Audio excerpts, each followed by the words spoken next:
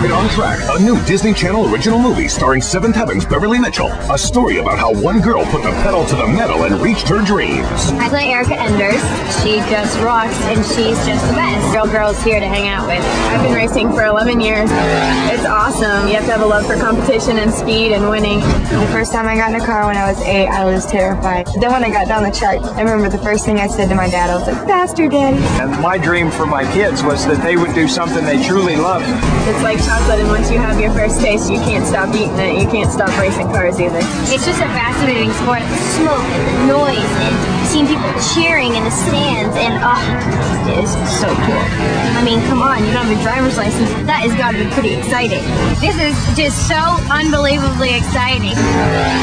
I admire Erica and Courtney so much for what they do.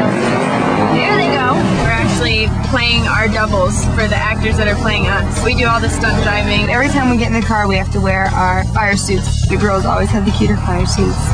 Helmet, gloves, racing shoes. We have armor strengths that tie into our seatbelts. The only part of the skin that you can really see is our eyes, but they're covered anyway. As far as the rules, there's an entire rule book. There's so much stuff involved. A Disney Channel original movie about Erica Enders, one of the fastest kids in the world.